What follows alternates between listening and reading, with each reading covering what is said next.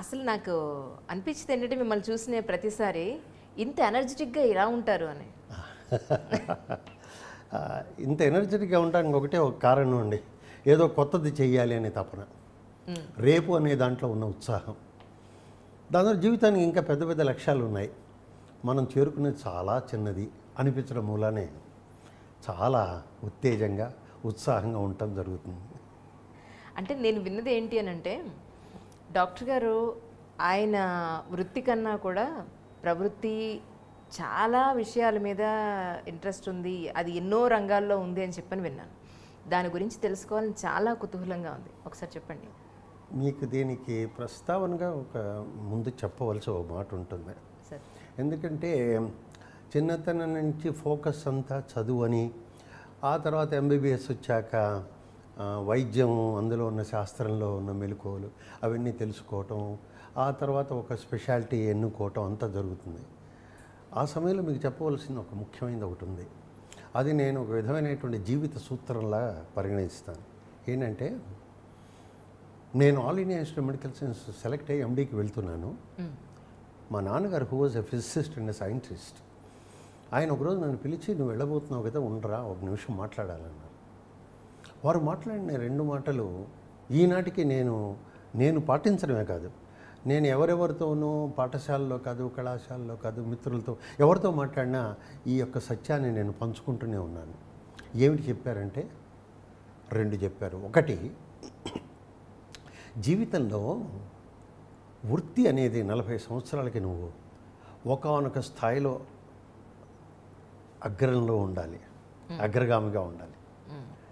రెండవది ఏంటంటే మెల్లమెల్లగా 40-50 సంవత్సరాలు వచ్చేప్పటికల్లా 60% వృత్తికిను 40% నీలో నీకుగా నచ్చినటువంటి ఒకానొక అంశాన్ని జీవితంలో, ఓ పెయింటింగ్ కావచ్చు, డాన్సింగ్ కావచ్చు, పోయిటరీ కావచ్చు, ఏదైనా సరే, రచన, కవిత్వం, ఈవెన్ నృత్యం, ఏదైనా కావచ్చు, పెయింటింగు, చిత్రకళ, ఇవన్నీ ఏదో నువ్వు దాన్ని ఎన్నుకొని మెల్లగా దాని వైపు కూడా నీ జీవితం నడిపించాలి. 50-60 ఇచ్చేప్పటికల్లా ఇటు 50% దీనికి వృత్తికి, 50% నీకు వృత్తేతరమైనటువంటి ఈ యొక్క అభిలాషకి వినియోగించాలి. మెల్లగా 60 దాటినప్పటి నుంచి ఒక విధమైన రివర్స్ చేయాలి. కేవలం 40% వృత్తికిను 60% మిగతా వాటికి పెట్టాలి. కారణం ఏమిటంటారేమో, చివరికి ఆయన చెప్పిన మాట, కారణం ఏమిటంటే ఏదైతే నువ్వు స్కూల్లో చదువుకోలేదో, ఏదైతే నీలో నిద్రాణమైందో గ్రహించు, నిజానికి నీ జీవితానికి ఆనందం అదే. నీకు ఏది చెప్పరో, ఏది పాఠశాల, కళాశాల ఎక్కడైనా సరే, ఇది నీకు నచ్చినది, నీకు ఉత్సాహాన్ని, ఆనందాన్ని ఇచ్చేదని నువ్వు తెలుసుకోవాలి. నువ్వు తెలుసుకుంటే నీ జీవితం అంతా ఆనందమయంగా ఉంటుంది. అందుకనే ఈ విధమైనటువంటివన్నీ నేర్చుకోవడం తటస్థించింది. రెండో విషయం ఏం చెప్పారంటే, ఇది కూడా చాలా మూలసూత్రం మనిషి యొక్క నడవడికకి. ఏమన్నారంటే, ఏదో కొన్ని నియమాలు నీకు నువ్వుగా, నేను సిగరెట్ తాగకూడదు, మద్యం తాగకూడదు, ఒక విధమైన మాంసాహారం తీసుకోకూడదు అని నియమాలు నువ్వు పెట్టుకోవాలి కూడాను. కానీ అందరూ నీ చుట్టూతో ఉన్నవాళ్ళు తాగినా నువ్వు తాగకూడదు, అదే నాకు కావాల్సింది నిజమైన వ్యక్తిత్వం. అందరు చుట్టూతో ఎవరిని నువ్వు ప్రపంచంలో ఆ విధమైన ఆంక్షలు, అప్పుడు అందరికీ దూరం అవుతావు. కానీ నువ్వు వాటికి దూరంగా ఉండాలి, కానీ మనుషులకి దూరంగా ఉండకూడదు అని చెప్పారు.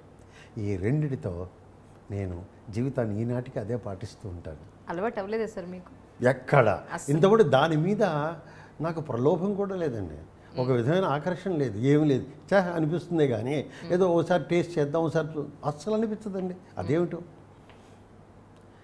చాలామంది ట్రై చేశారు కూడా, చివరికి మా కొంతమంది టీచర్స్ లాంటి వాళ్ళు ట్రై చేశారు. నాకు క్షమించండి సార్, నాకు దాని మీద పెద్ద అభిలాష లేదు.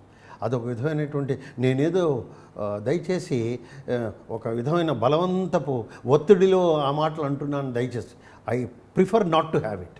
అది నాకు కావలసిన చాయిస్లో ఆ విధమైన ఎంపికతో నేను ఉంటాను. This is way I want to live. నాకు ఈ మార్గమే బాగుంటుంది, అందువల్ల నాకు ఏ విధమైన ఒత్తిళ్ళు ఉండవు.